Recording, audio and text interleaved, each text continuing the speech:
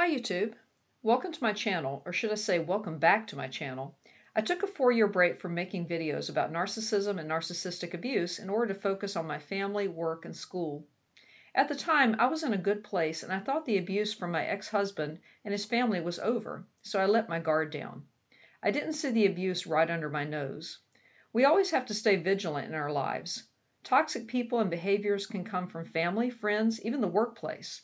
I started my channel again in order to help others navigate through abuse and toxic people, but I also need a record of what is going on in my life. My children and I have become the target of a dangerous toxic person who married into our family a couple years ago. I'm concerned that she would accuse me of a crime, and I want there to be a public record to protect myself. Some abusers are subtle, and it's hard to see the abuse until it is so blatant and in your face that you can't deny it. These abusers are smart, and when the light is shined on their abuse, they play the victim and turn you into the abuser or bully. Narcissistic abusers will project their behavior onto you and make you out to be the villain. My children and I have fallen prey to a nasty smear campaign by this person.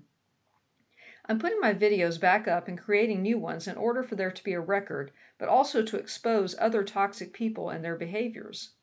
As long as victims remain silent, these toxic people will be able to continue abusing us and others.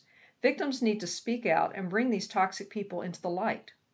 I'll be doing a series of videos on the abuse that I've put up with for the last 4 years that will hopefully serve as a record to protect me and my children if this person ever tries to hurt me.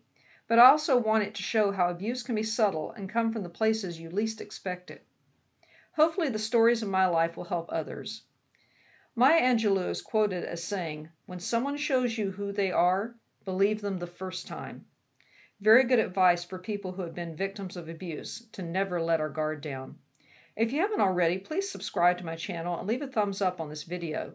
Together we can bring these toxic behaviors to light and provide some healing to everyone who is being abused. Take care.